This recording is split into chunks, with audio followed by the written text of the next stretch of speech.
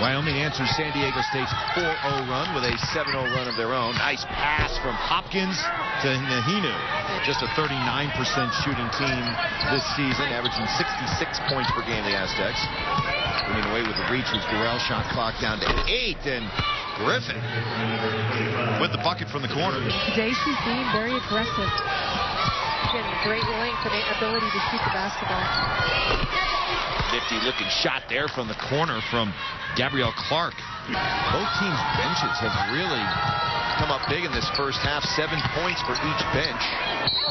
Make that 9 now for the Aztecs bench is Culberson with the basket and the foul. First time we've mentioned them tonight, which means they're doing a great job.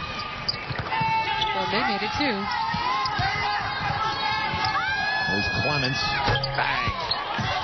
You get a chance to watch him for a good 3 or 4 years. Yeah. Really get to know him. Clements. Wow, what a score. Turned the ball over too much in the first half, but has taken care of it here in the second half. Oh, what a pass.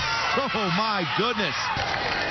For a possible at-large NCAA tournament berth. They need some marquee wins coming down the stretch. Here's a chance to get one. But today, right here, San Diego State with a big celebration because they got a big monkey off their back. They finally win here in Laramie. First time since 1997 as they come away with the 68-55 victory.